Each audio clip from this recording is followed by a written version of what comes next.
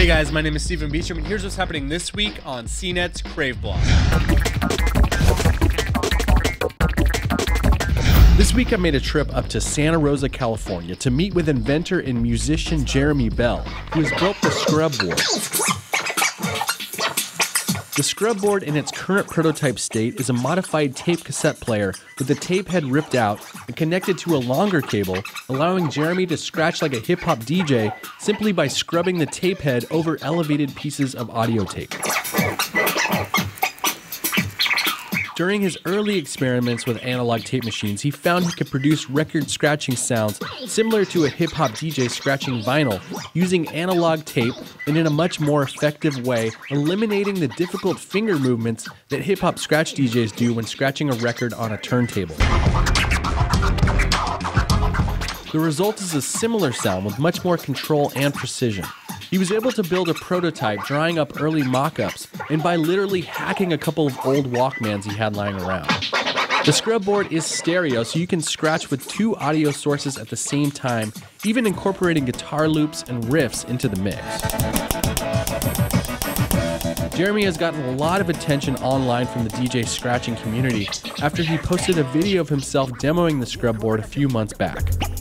As of now, Jeremy has his sights on creating a do-it-yourself kit for the Scrub Board for people who want to build one of their own. You can learn more about the Scrub Board at thescrubboard.com.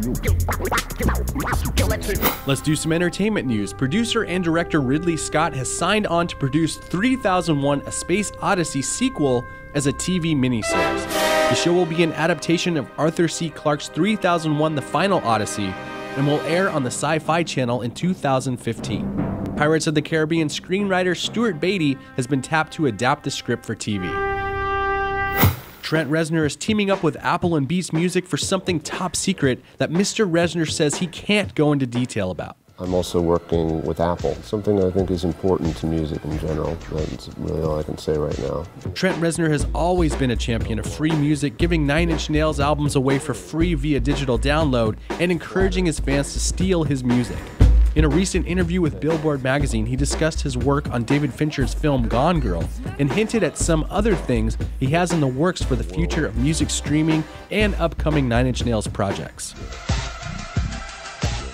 And it was announced this week that Hodor will not be playing Hodor in Season 5 of Game of Thrones. Hodor.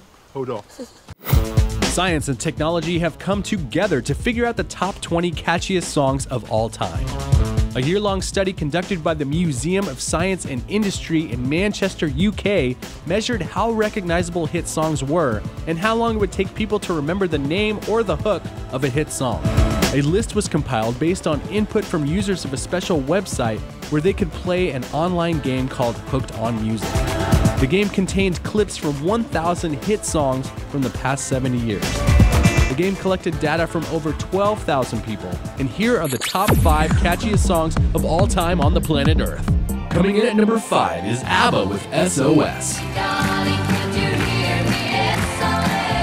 Coming in at number 4 is Lady Gaga with Just Dance.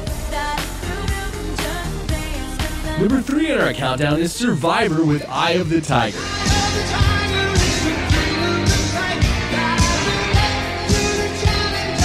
The number 2 catchiest song is Lou Bega, Mambo number 5. And coming in at number 1 in our countdown of the catchiest of all-time songs on the world planet is The Spice Girls with Wannabe.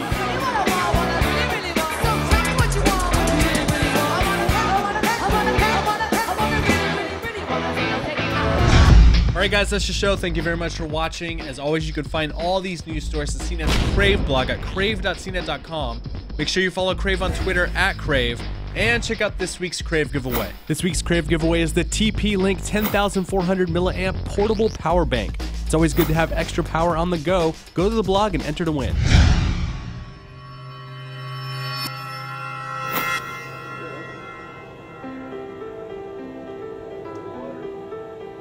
Let go of much energy.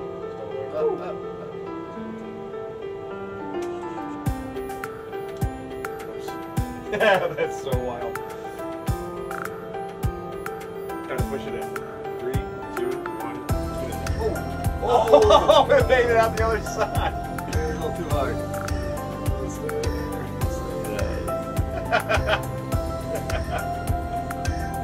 That is wild.